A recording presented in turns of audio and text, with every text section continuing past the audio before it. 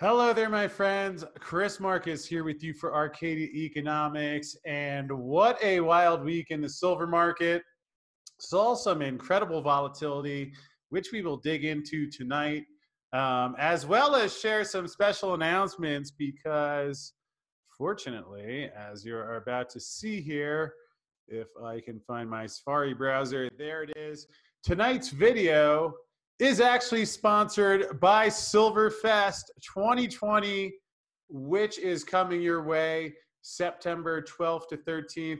Actually, I should start saying the 11th to the 13th because this celebration of silver, silver investing, silver mining, and the incredible people that make the silver community as loyal, dedicated, and special as it is.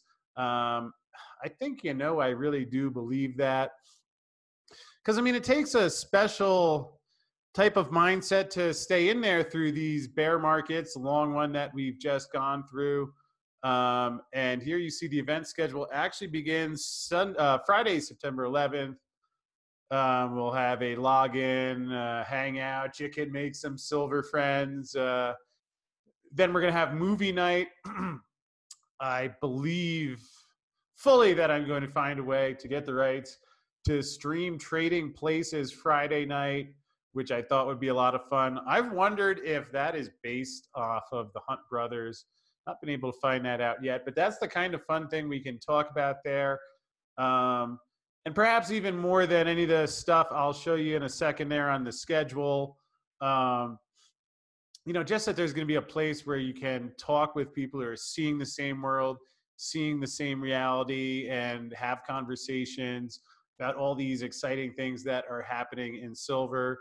And we will come back and dig in to some of the other things. I think you will love the schedule. But first, let's cover this exciting week in Silverland. You can see on the Arcadia homepage, fortunately, we have our Kitco ticker cranking. See, silver took a shiner today. But look at some of that volatility here as it got down to 24 after reaching 29. That was 2 days ago. Down a little bit today. Let's take a look at the full Kitco. Closing at 26.50, let's call it. And I do have, excuse me, the August chart here, which I think is worth stopping and thinking about for a moment. I've been thinking about it this week because it's interesting. Obviously, if you see up here, silver gets to $29. It rallied from 18 up to 29 in a rather short period of time, really basically 4 weeks. In fact, let's not guess. Let us pull up, we'll get the last 3 months charts there. So here it was 18 bucks on July 3rd, July 7th. Today is August 14th. So you can say from July 7th, silver went up 50% in less than 5 weeks, between 4 and 5 weeks. So I would suggest that when an asset sits below $20 for 4 years and then on no particular news, yes, there's the COMEX deliveries. Yes, there's the stunning SLV. Yes, there's the COVID mine shutdowns and the massive surge in demand. But that's been going on for a couple of months now. So why particularly that day? If I figure that one out one day, I'll let you know. But when you see it just sit there like that for years and then within 5 weeks just explodes, see there were some big days there and then really moved quickly from 24 up to 29. Gee, I guess was that only 3 days? It's all happening so fast. So think about the difference, though. Obviously, people are wondering right about this point, oh my God, as I miss out selling my silver, did it go up too fast? And I guess my thought is that if you imagine over the next 5 years, I'm guessing there's a good chance there's going to be a handful of days where the silver price is down, probably even much more than the $5 in total that in that move that we saw this week. Yet within the context, it's just imagine if instead of this trajectory over 5 days, if it just gone slowly up, the tone this week would have been completely different, and people would have been talking about the incredible silver rally rather than, the way we hear the coverage of, oh, is the pullback on, is the bubble popped, and by all means, which is not to say that my interpretation or my version of it is accurate. Please find what makes sense to you. I'm just pointing out different perspectives that I consider. And the reason I do that, I think there's so much to the mental side of this where in the end, it's 2650. And if the trajectory over the last 5 days is heavily influencing the trading conditions, I mean, if you're a short-term trader and you have a system, great. But I mean, what just has always made a lot of sense to me is understanding why the Fed can never raise interest rates, seeing they don't even pretend to have an interest in doing so anymore, which is why even early on when I got back in or got into metals in 2009, and then when it accelerated in 2011, I didn't think it was coming back yet. It's not a decision I regret. I mean, obviously, if I'd known the price was going to come down that much, if you knew that was going to happen, of course, I would have done it differently. Yet to the degree of, structuring things and leaving a career that I didn't think would exist much longer, so that, now being in the position where, I mean, I don't, and as you'll hear this weekend in the calls with Dave Kranzler and Andy Schechtman, even when silver is $50, I mean, I don't know. Am I going to start buying Tesla shares then if they're $2,500 and the Fed's are still running a hyperinflation campaign? I think we're approaching that point where at some point it's like you don't want any amount of dollars if they're just going to be devalued even further the next day, which I know is hard for many people to grasp. And by all means, that's not any sort of fear tactic. I as the days go on, and this is, again, not factual information, just a little slight aside, as they say. But the idea to me that, if without the dollar, which really has facilitated more nefarious acts in history than anything that I've ever read or heard about, and I'll bet an ounce of silver on that one. Should I say that? Yeah, well, why not? I'll bet I mean, sure, because if someone figures out something that has done more damage in the world, okay, maybe that's a little vague. So we won't bet an ounce of silver, but I think you get what I'm saying here. I know Schechtman got himself in trouble when he was saying silver's rise and someone pointed out a higher rise. Maybe there is something more nefarious than the dollar, but especially when you see that so much of this government fraud is facilitated simply because they can print money. The idea that society is just going to completely melt down without the mafia holding a gun to our heads. And I think personally, COVID provided at least an interesting data point. I will also mention that when I lived in Greece back in early 2014, supposedly when their currency was melting down, everyone seemed to own 5 houses, and I've never met people who had spent more time outside having fun. And I think there's a lot to be said for human nature, and that keeping us in fear, thinking without the dollar, without the government entitlements, that without the government giving us our income, that, again, just my opinion. But I think a lot of that's based on fear, and that we actually, because let's say there was some sort of issue with the food supply. Well, if you have a ton of unemployed people and they're all hungry and need food, one guy's probably willing to drive the truck, maybe you give him some carrots or whatever. But if we're really worried about that point, and that where do we get food? Do we have these things? But you have all this labor that is being outsourced by a corporation economy. And that's what has always been so beautiful about Austrian economics to me, the way that free markets can heal these things so quickly when the government isn't continuing to exacerbate the injury. So anyway, that's just my view, is not to say that's correct or how it will go, but that is what I've been thinking about on that one. And anyway, you can see the price is going to go up. There are probably days it's going to be going down, but I would say, hey, you can always check into the Arcadia Silver Bug Therapy Hotline, where we walk silver investors back off, is it off the ledge or on the ledge? Back inside, off the ledge, into safe harbors. Because in the end, hopefully, whether the silver price goes up or down, it can be exciting. But and that's something that I really focused on, and I try to always phrase things not telling anybody else what to do. But in the last couple of years, because I used to have those days where I'd see the price get torched, and I'd be not fun to be around.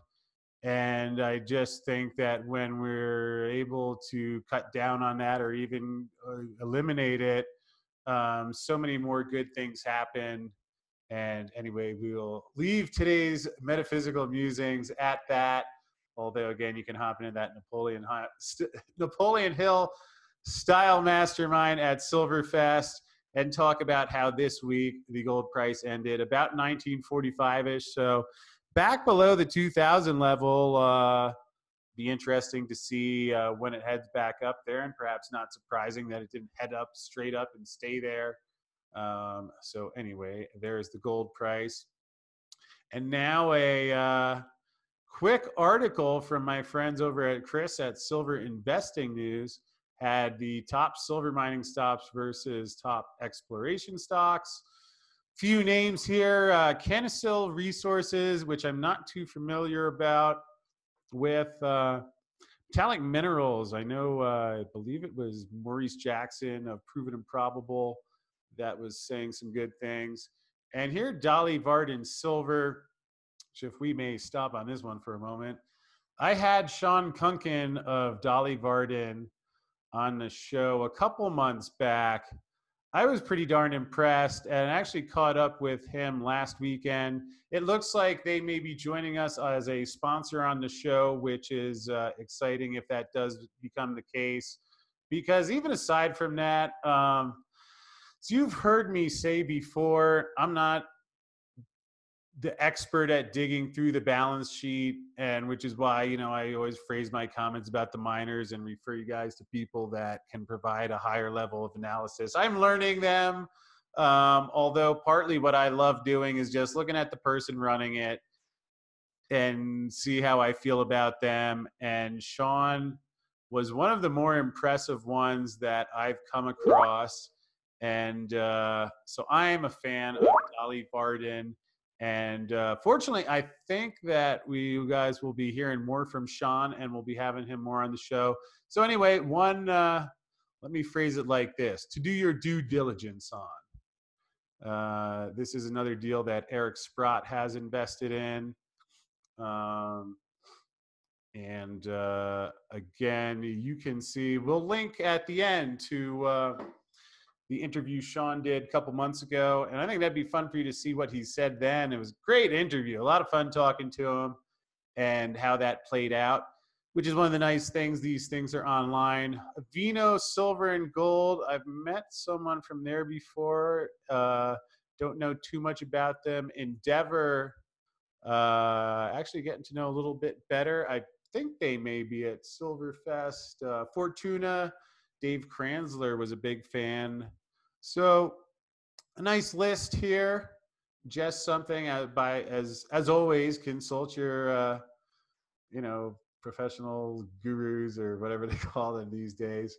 Maybe not go to maybe I'm what's the right way to phrase this? Maybe don't go to your JP Morgan broker and run these names by them, but anyway, I will behave myself. We'll leave it there. Here's an interesting one. And I know we have a lot of First Majestic Silver fans out there, myself included. I have a very high-tech chart, as you can see here.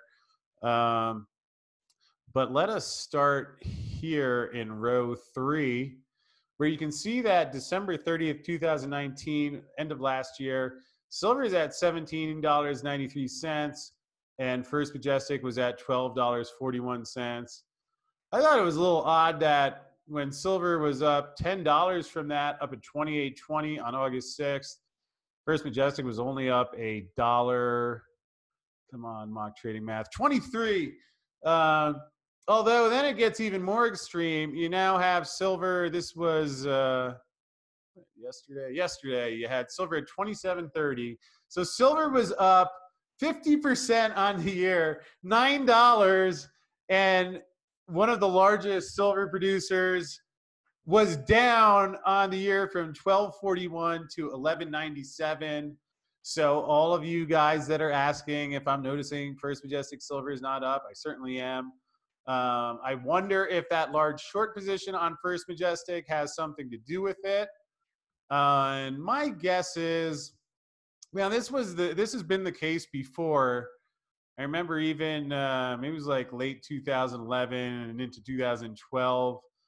I felt that it seemed like a lot of similar things like this you would see, maybe not as pronounced or as extreme as this. And my guess is that I wonder if it will be similar to silver, where there's some point where whoever is short starts feeling it. And in the same way we saw silver go from 18 to 27 or even 29 in less than 5 weeks. Keep in mind, I actually included one row earlier here. Here was the peak in August of 2016. At that point, silver got up to $20.71, and First Majestic was $18.80, which would be a glorious price before August expiration cycle, I might add. I'm not saying that will happen, although if it does, we will have a free silver giveaway that night. Although I'll do you one better. I will say, whether it does or not, let's still give away some silver that night. So if someone can remind me, when is August expiration? And on this one, I'm going to ask you not to do so via email. I think I'm doing pretty well at responding to just about everyone who sends in email. I really do want to get back to people. Short, brief, succinct emails that I can answer easily in few words are helpful whenever possible. Looks like August expiration is the 21st. So week from today. All right. So let's see here. Yeah, anyway, let's give away some silver next week. And by the way, and we're going to get back, I'm going to wrap up today's video with the rest of the Silverfest schedule. I think it will be on the website by the time you're watching this. Again, free for people to attend. I wanted to create something that, regardless of what position you're in financially, whether you want to just come and learn, whether you want to invest, or you're looking for mining stocks or how to buy silver, what type of silver to buy, or anything about the silver market, this is not designed just so that you come and buy stuff, but that you can learn in an environment where you can ask questions. I thought that part of The Big Short, where they talked about how people often felt like they were going to be stupid if they asked the question, and that's a big part of why I left Wall Street, to create something where you can feel comfortable at whatever level you're at, and know that, in fact, I will guarantee you an answer. So if you have questions at Silverfest and you do not get them answered, I don't know how that would be possible, because partly, in addition to the known experts that come on the show and that you hear, I mean, it's really awesome how educated and informed the audience is. So again, each night when these videos get posted at 9 p.m. Eastern, except for Sunday at noon Eastern, there is a live chat with them. And it's been a lot of fun interacting and meeting a lot of you virtually. And also a great place to meet others and, get questions answered. So again, I'm getting to as many of them as I can. But keep in mind, there are other smart people, and it's really quite a community. So anyway, and you can ask about things like First Majestic. And I think my guess is that there's going to be some day where it catapults higher. We'll see, but I mean, otherwise, if it doesn't, I mean, you know, if one day they're selling $50 or $75 silver that they're getting out of the ground for 13 or 14 bucks, I don't know, maybe they'll pay the biggest dividend ever, or hopefully we actually have some First Majestic panels at Silverfest. Hopefully we'll be seeing Keith there and can find out more about that. But that's my view on that, which we'll see how it plays out. Another quick one here. Some of you may know, this is Joe Grandy, who I met last year at the New Orleans Investment Conference. And for everyone who is out enjoying the book, The Big Silver Short, perhaps we could give Joe a little round of applause here, because Joe is a big supporter of what we're doing here. Really amazing man. And it was nice to see Joe, who's a longtime gold and silver investor, supporter of GATA, and he was invited onto a podcast. So let's take a look in just a second here of handsome Joe Grandy talking about gold and how to start. So again, you can see the title there if you want to send this to anyone who's just getting into it, but I'll let you hear it for yourself. Having to work much, much harder to make the same amount of real dollars. So is that why their standards of living are so low around the world?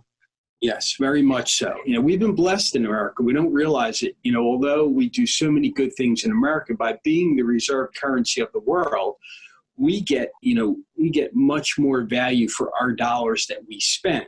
But also, so that's a little snippet of Joe. Again, you can find this on the Old School channel, Patrick Rooney.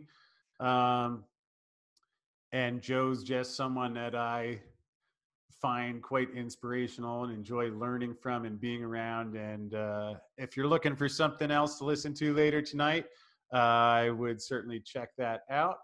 So real quick before, well, we still got Silverfest schedule, but here's a quick look at the SLV and the Silver Trust editions. As you can see, was not a record-setting number, but that 12.8 million ounces, that's still a big one. As you see here, pulling out a little bit, not the biggest, but still quite a chunk. And before we wrap up, I think we covered everything else here, except I was going to go through, while we're on here, the rest of the Silverfest schedule. Everybody just want to know what happened with the silver price this week. All right, I guess you don't have to stay around, although you might miss something cool. So fortunately, we're starting the day off, getting a great mindset. We're going to meditate. I will sit there with my eyes closed. You can watch me if you'd like. I'm not ashamed of it. And then Yara, our marketing director, that many of you have been meeting, anyone who's been purchasing physical gold and silver through the Arcadia at Miles Franklin email address. And Yara is the one who's been helping you with that. Also a Reiki master and yoga teacher. So we're going to get our mind and body in a nice state of mind. Welcome to Silverfest intro. The Big Silver Short. Not only is the book underway, but the short squeeze appears to be underway. Then David Morgan, the silver guru, joining us for the State of the Silver Market. And something I'm personally proud of, right by 9:45 Eastern. That's it. If you're on the West Coast, that means silver is going to be given away at 6:45. So set the alarm clock. I don't think there's more than a 2-hour stretch in the entire 2.5-day show without us giving away silver. I understand how important that is. And certainly, you know, I think there's something to it where if we always talk about silver being money, and yet, you know, we're hoarders, at least with the silver at times, but, you know, and I won't tell anyone else what to do, but I'm just going to give away silver. So come and get some free silver, win silver. Hear how much silver was lost during the COVID mining shutdown with Jeff Clark and David Morgan. That is going to be a hot one. Our SLV and the Silver Trust really adding the metal. Andrew McGuire, I believe is some in the process of being confirmed. I'm going to make sure there's some time. Most of these will be live. Some will be pre-recorded. Now, I took out names that are not confirmed, but hopefully Alistair McLeod on that one. Run on Comex Silver happening now. Hopefully Ronan Manley will be joining us there. Silver premiums and supply chain update for our physical silver market portion. We have Andy Scheckman, Patrick Vieira. Then we're going to give away some books. Lunchtime, and it's nice. All of we're modeling it after the Sprott conference, where they're the video booths. So if you want to go in and there's stocks you're interested in, a lot of the silver stocks companies are going to be there with representatives, so you can ask questions directly to management, which you really can't do in most other industries. And I have we just finished this part this week, so we'll have a better idea of who's coming next week. But I think a lot of the silver stocks that you're interested in will be there. How to pick great silver stocks with Kranzler and David Morgan. Another coffee break, more silver.